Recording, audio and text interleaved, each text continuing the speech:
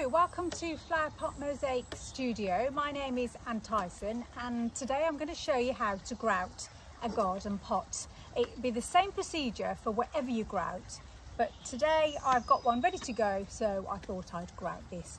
Grouting can be quite daunting, you can be quite nervous if you've never done it before, but the aim of this video is to show you how simple it is, and don't worry about it, take your time. So I'm going to start. First thing I'm going to mention is health and safety. When you're mixing your grout, put a mask on, and let's face it, we've all got lots of those in our cupboards, and be careful when you are touching your mosaic piece. You are using ceramics and glass, so it does mean there can be a little bit sticking out, which you could cut yourself, so make sure you've got some nice thick gloves on. So before you start, the first thing you do is you check your mosaic. So you will go along to it, make sure with your gloves on that there aren't any little pieces that maybe are going to fall off. So just sort of tap it quite lightly. Obviously if you've got something flat, it'll be flat down here, just tap it, just make sure that nothing is going to fall off. So we're all ready to go. I'm quite confident that everything's stuck on. It doesn't mean to say that something won't drop off during grouting. It happens to us all, and I will show you what to do if that happens. So I've pre-mixed the grout just to save a bit of time. When you mix it, you want it like a cake batter. So it's not runny and it's not too thick. And again, I mixed it, I put a mask on and I mixed it up. And I use these lovely little rubber dishes that when it's dry, they just sort of fall out into the bin, but you use a yogurt pot or whatever you've got that you want to throw away afterwards. And today I'm using a charcoal grey grout. So I've got my pot. It's easier, I feel, if you pick up your pots and just pop it on your arm, rather than try and do it when it's on the table. So I'm literally now going to get the grout and smother the pot with the grout. When I mixed the grout up, I didn't leave it for 5 minutes. I literally started straight away. If you've mixed your grout up and you feel it's too runny, then just leave it for 5 minutes and I guarantee it will thicken up. But don't go away and leave it for 20 minutes, because what will happen is you'll get back and it will be really going stiff and hard, and you'll be really struggling to get your grout off. So all I've used at the moment is some rubber gloves and a pot. The only other things you're going to need is a bucket of water and a sponge, and the bigger the sponge the better. So what you can see me doing here, I'm literally very gently just rubbing the grout in all over, making sure it goes all in the crevices. I'm not worried at this stage about grout getting on the bottom and any grout getting on the top, because it all will come off when I get the grout off. So I'm going all the way around. I haven't got much to go now. So you can obviously sit down on a chair, put some newspapers on your lap or some old tea towels so it doesn't go on your clothes if you feel that it might be too heavy on your arm.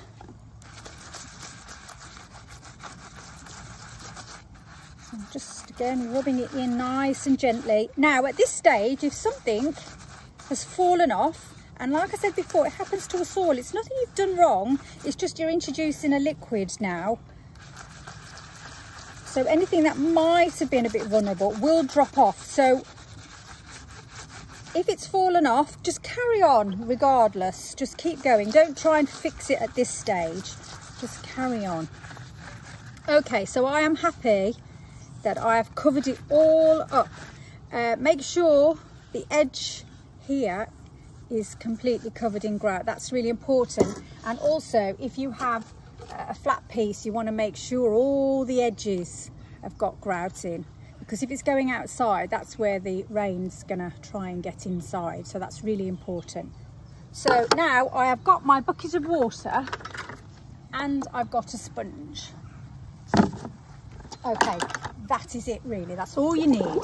So what I'm going to do now, again, I'm not going to wait at this stage. I'm literally going to carry straight on. I'm not going to go off and have a cup of tea and leave my pot, because it will go really hard, the grout, and you won't get it off.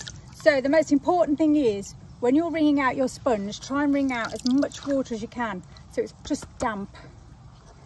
And then you literally just wipe, and by having a big sponge you can turn it over a few times. And I'm just wiping it off.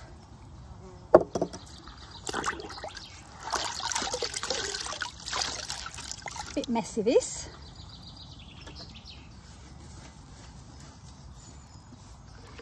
So all the way around. Get off the excess.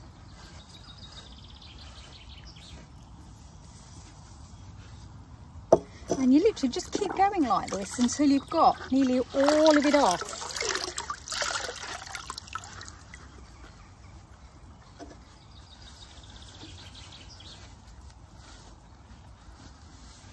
And you can see now the grout miraculously comes off where you don't want it to.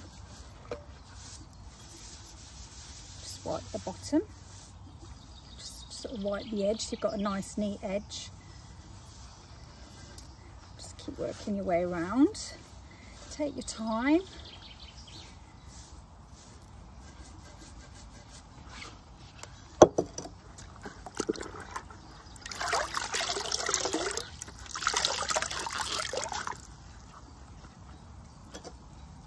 Again, don't worry about what's happening inside the pot. If you've got any grout inside, that you can get that off. That's the last thing you'll do.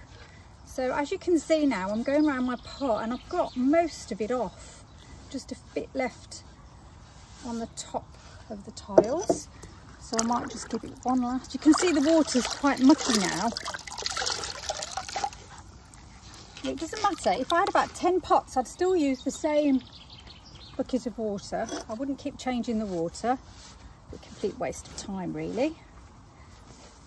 So you can see now, anything that hasn't come off, I use adhesive on this pot, so there might be a bit of adhesive left just on the top of the tiles. I can scrape that off afterwards. If you've used PVA glue, you might get a little bit of PVA glue still on the top of the tiles. Again, when it's dry, that'll just peel off. So now what I'm doing, I'm just literally making sure the bottom, even though we never see the bottom, you still don't want clumps of grout, because when it dries, it'll dry like a little stone on the bottom. You don't really want that. And I'm just now going around the edge, and then I'll do it one more time. I will just go inside and just make sure there's no clumps of grout still left inside. You could cover your the top of your pot with newspaper, but the problem with that is you've got to take the newspaper off to get this nice neat edge. So then you might end up just getting it mucky anyway. So I actually don't bother with that, because terracotta pots clean off very nicely. And if you do get a little bit of dark grout in the top of the terracotta pot, I actually quite like that. I don't think there's anything wrong with that, so I don't really worry about it too much. So all the grout is off the top now. Now what I've experienced, and I've grouted hundreds of things, when you use a dark grout, it's very rare you get to see any air bubbles in the grout. And what I mean by that is sometimes you can get little holes that appear inside. When I'm using white grout or really pale grey, there's obviously a chemical reaction because of the colour. You do tend to get tiny little air holes appear, and then all you would do is you would just get a little bit of grout and you just rub it in again like so, and then just sponge it off like that. So what I'm going to do now with this is just leave it, and in about an hour and a half, what will happen is it'll start getting a little film of dust all over it, and then you just get a wet cloth, wipe it all off. If there's any bits of adhesive still left on the top, get it all off, and then get an old dry cloth and just polish it all up. Especially if you've got a bit of mirror, you want to polish that. So that is simply it. Now there's a couple of things I want to mention. If something had fallen off, like if a tile like that had fallen off, what I would do now is I would scrape all the grout out, and then when it's all completely dry, I would just glue that piece in, and then using just a little bit of grout, mix it up, and then just use your finger and repair it. If it's a tiny little piece that you don't even notice, don't worry about it. And the other thing I would like to mention is people ask me, what do we do with the grout water? So you can either leave your bucket of water for 2 days, and what will happen is the grout will sink to the bottom and you will be left with clear water which you can put down your drain. It'll just be clear water. Then you can scrape the grout out, put it in newspaper and pop it in your bin. Otherwise, if you have a large garden and you've got a big bush somewhere in the corner, you can just throw it behind the bush and it won't damage anything. So that's it really. So I would just like to come along over. I'll show you where my mosaic workshop is while we're here. It's just over here. This is where I hold my workshops.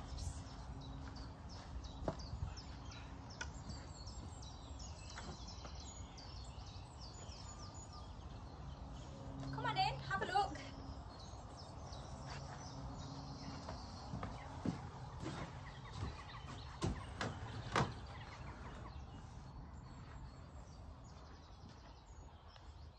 So like I said before, don't worry about the grouting process. It's quite simple. You don't need any fancy equipment, a bucket, a sponge, some gloves, heavy duty gloves, and take your time over it. If you have any questions or you've made a mistake or any concerns, then don't hesitate to contact me. It's www.flowerpotmosaics.co.uk. I'll put my phone number on at the end. Just get in touch and I'll answer any questions you have, or if you think any tips that I could make grouting easier, again, please get in touch. And thank you for watching. Bye.